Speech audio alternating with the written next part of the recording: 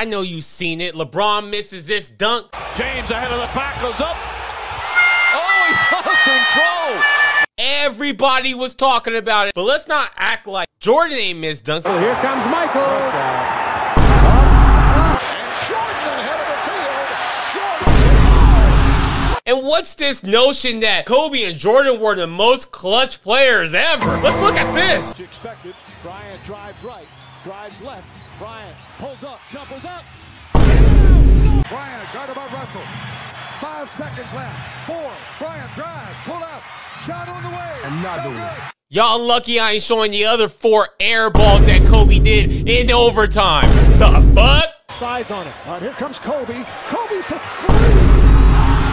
Must get it, and he does. And here is Jordan. Jordan played by Porter. Down to 2. Here's Jordan. Another one.